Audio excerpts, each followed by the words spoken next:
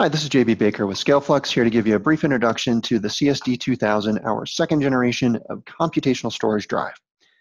In this video, we're just going to touch briefly on what the product is and what problems it helps solve for customers. We'll go into more details on different aspects of the performance, different features, and how they impact different applications in additional videos.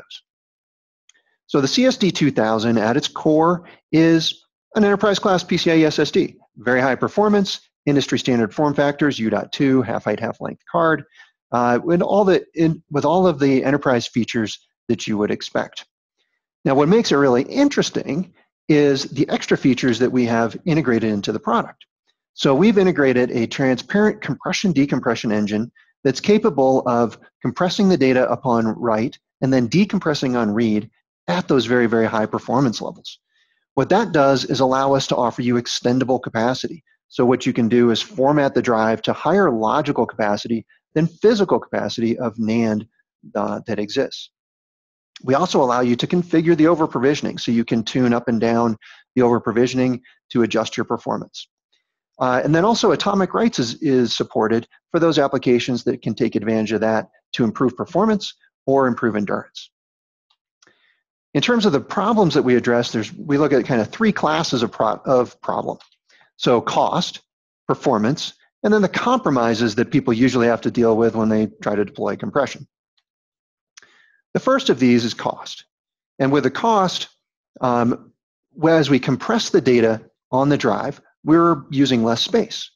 So we expose the extra space back to you, the user, to write more data onto the drive. This lowers your effective cost per gigabyte, potentially in half, potentially more, depending upon the compressibility of your data. The second aspect of the TCO comes with how we're doing the compression. The compression that we built into the drive takes up no CPU, adds no power to your solution, doesn't take up extra slots or drive bays as you would with another offload card, and doesn't require you to make any changes to your applications. The second aspect is on the performance.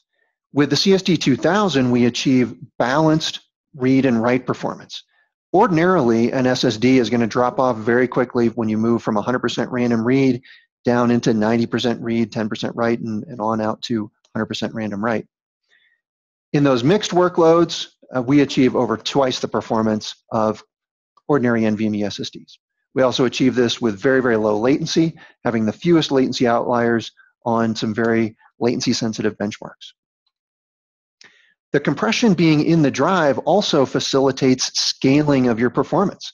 So every drive we add adds the compression engine and adds that throughput or IOPS level of compression, avoiding the bottlenecks that you would ordinarily see when you try to do compression on your CPUs or even with an offload card, where you can get choked by that PCIe bus.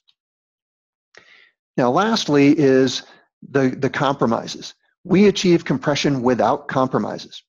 So the CSD 2000, when you deploy this, you can simultaneously save cost, improve performance, and reduce latency, getting rid of the trade-offs. Usually you have to sacrifice on performance to save the cost. And then also, compared to other compression solutions, we save on power, lower footprint, and lastly, we make it very simple. You don't have to make modifications to your application. So in summary, the CSD 2000 is PCIe flash for your data center with innovative features to help you achieve lower TCO, better application performance, and deploy compression without having to make compromises. You can visit us at ScaleFlux.com to get additional documentation and additional videos about the product, or just shoot us an email at info@scaleflux.com. We'll be happy to answer your questions. Thanks for watching.